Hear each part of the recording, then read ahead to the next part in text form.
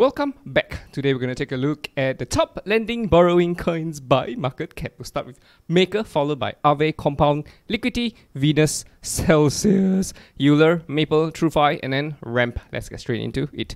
Maker against BTC. We love this. We love what we're seeing on Maker. We think that Maker is going to complete a very nice squeeze and it's going to blast off towards the moon eventually. Right now, we're already quite overbought. I can count 5 waves.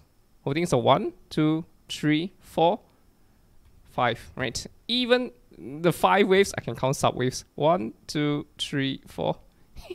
We're very close to the end. For Maker BTC, the move towards the upside. Eventually, we're also expecting a retrace, right? I'm still expecting a retrace, but I don't think we're going to go past the skinny pink line anymore. Even if we were to retrace, I suspect that we will stop at around 20-something%. Again, this is pure guessing. We still don't see any clear bearish reversal. Who knows, right? We might still continue all the way up, just one straight line, for sure. But you don't buy coins when they are overbought. You have to buy coins when they are oversold, not when they're overbought. So yeah, nope. Be patient. The opportunity will present itself eventually. Maker against USD. So for Maker, we actually had great targets when it was down, right? It fell all the way to our 2 targets over here. One is around 600 something. The other one is at 500 something. So yeah, we had these 2 targets during the bear move for Maker. And now Maker is a first mover. The first to start rising higher, right? Again, if I were to count the waves, again, this would be a 1, 2. Okay, to be honest, we could be in the midst of a wave 3, right? 4, 5, something like that. Yeah, we could still go higher, but again, we're already moving to overbought territory. I could also count 1, 2, 3, 4, 5. So you gotta be very careful about rushing into a trade too soon for Maker. We're already above the skinny pink line, so we are already approaching Maker with a bullish bias, and we're expecting the bullish trend to continue for Maker. We have a clear target over here at the 1,008. We're at the 1,004. Another $400 more to go. I think we're gonna hit parity with Ethereum. What's Ethereum's price today? Ethereum is at 1,005. You know what's Maker's price? 1,004. Almost at Ethereum's price. Crazy, right? It's crazy stuff. So yeah, 1,008. We're expecting a 1,008 for Maker. AAVE. Okay, I feel like all the DeFi coins are doing very well, especially lending borrowing. Anyway, for AAVE BTC, yeah, we have been falling down. We were like, maybe this is the head and shoulders, right? Left shoulder, right? Head, right shoulder. We head down, zoop, right? But at the same time, we can also pull a line across, right? And we can still call this a falling channel kind of a chart pattern, right? We could, but again, we're not entirely sure though. We're not entirely sure. Okay, we could be getting a squeeze over here, maybe A, B, C, D, E. We break higher for AAVE BTC, right? Absolutely possible. We made several attempts to break both the skinny pink line, but we failed. But maybe we might start bottoming over here and start rising higher, right? But at the same time, I still suspect we're gonna take out these lows. So this might still turn into a bearish chart pattern as it heads lower. AAVE against USDT has been in a long accumulation, and we're expecting it to reverse back up to 234.5. Right, we already acquired this target way back in May, and we're still anticipating AAVE to continue higher, right? Again, this is not your typical ABCDE. It is not textbook perfect, but this is still a huge consolidation coming on for AAVE, and we would still expect AAVE to zip higher. But the thing is that, yeah, I don't see the opportunity yet. Maybe if AAVE did some, you know, gave us something clearer, a falling channel or something, right? But the whales have not been kind to us. We zip lower, took out everybody's stop sell. Shy of taking out these lows, and then we zip up, and then we zip all the way down. Up. Are we gonna zip all the way down? Again, we're not entirely sure. Yeah, but I kind of like what I see. Usually when a bear trend ends, we go sideways for a while before going back up. So that could be what's coming for AAVE, but we're not entirely sure. So we have to approach this with caution. Compound against BTC. Again, all these 3 coins, right, show similarities. Compound against BTC, yeah, okay, I like Compound in the sense that if we were to pull a line across, ladies and gentlemen, this is a potential inverse head and shoulders. You see this? Poof, compound could be poof, amazing, right? If and when the zip up comes, right? So yeah, but at the same time, we can also come lower, right? And this whole thing could be A, B, C. We get a D, E, and then we break higher. Something like this could happen as well. So yeah, again, we're not entirely sure though.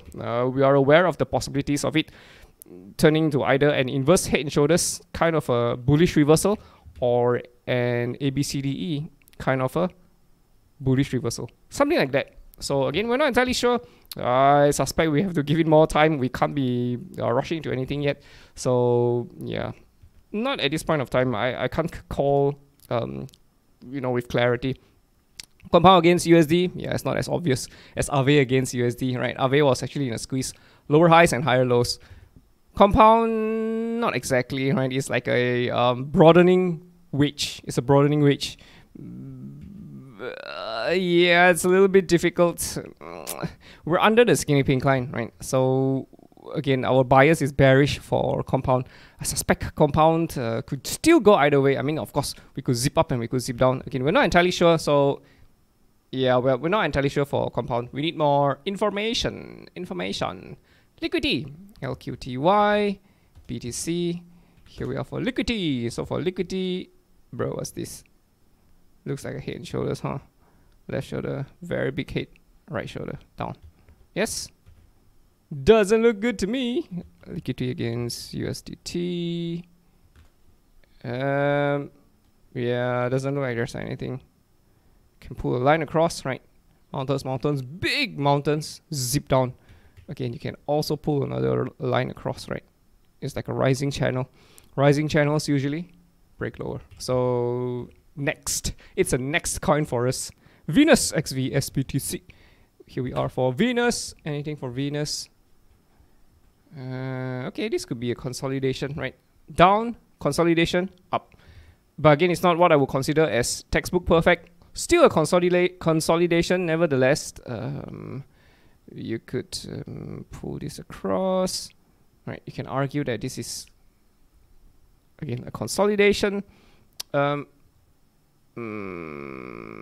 Yeah, it doesn't look ready to me, right? I suspect we'll be able to see moves eventually, right? Maybe December, January, February, March, April, May, June, July, August, September, October, November, December.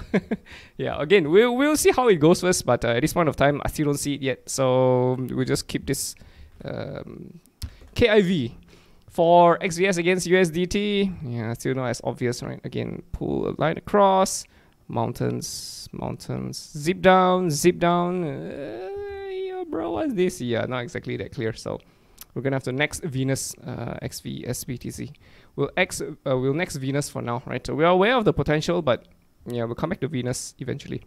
Celsius against USD. I think there's more downside for Celsius. I don't think we're done yet. When I see this move, right, this consolidation move, right, feels to me we're heading lower, right? This is reminiscence of this double mountain. We zip lower, right? Can you see this? Double mountain. We're about to zip down. We are about to zip down, boys and girls. We are about to zip down. You can pull. Okay, no, it's not obvious. But over here, you can actually pull. Right, if we zoom in, you can pull a line across. And we're out. We're out of support. So if anything, yeah, we're anticipating Celsius to zip lower, right? Another 30%. Celsius is not looking good. If you have access to OKX or MAXC, you can actually short it. Because it's on futures, you can actually short Celsius. So I still expect Celsius to hit lower. I think more likely than not. Yay! Look at this. We have a target over here for Celsius at 8.55 cents. I don't think it's looking good. I think we're going to drop lower. I think we're going to take out the lows over here. So more downside for Celsius. You can see that Celsius is a down only coin. It's always down, consolidate down, consolidate down, consolidate down, consolidate down. Yeah, it's a down only coin. So I think that we're gonna go blow past 10 cents back into sub 9 cents. So more downside for Celsius network. Euler, EUL BTC. Okay, we don't have it here. Euler against USDT. We'll look at it on Gate. Okay, Euler is a little bit tricky.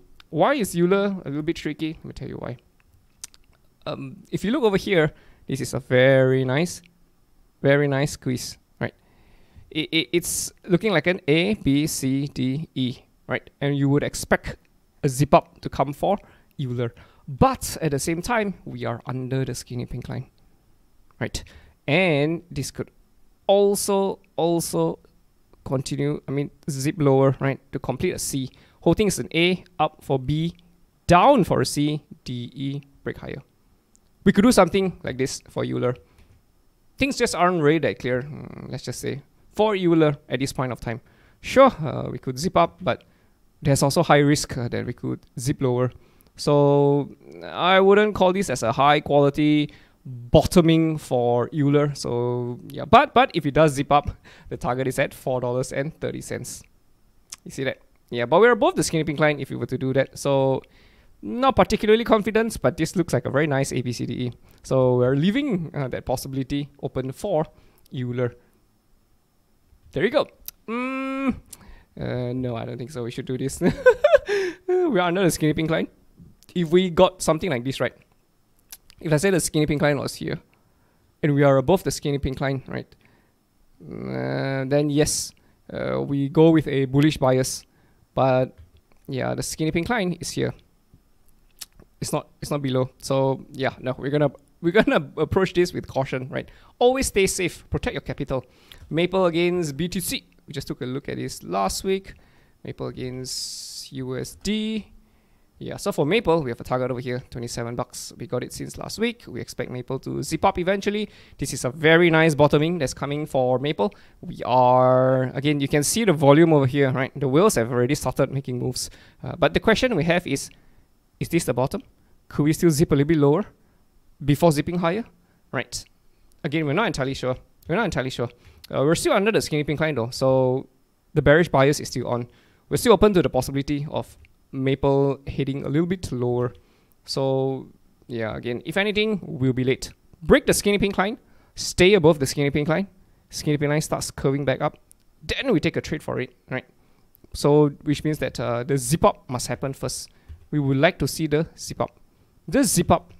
And then once it takes a break, takes a rest, right? Have a Kit Kat, then yeah, maybe we could have a, make a move for Maple, but not at this point of time. We kind of like what we see. If we were to zip up here, consolidate here around $7, right? Ooh, this is a lot, bro. 300%. That's a lot. So again, we'll have to wait for confirmation first before rushing to anything for Maple.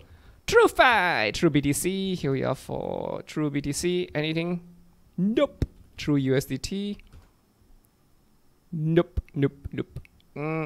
Moving on, ramp BTC, Bittrex. Anything for RAM? Yo, no. RAM USDT. Anything for RAM? Yeah, no, nothing much for RAM. So yeah, there we go. That's 1, 2, 3, 4, 5, 6, 7, 8, 9, 10. The top 10 lending borrowing coins by market cap. TA technical analysis. Hope you guys enjoyed it. See you in the next one.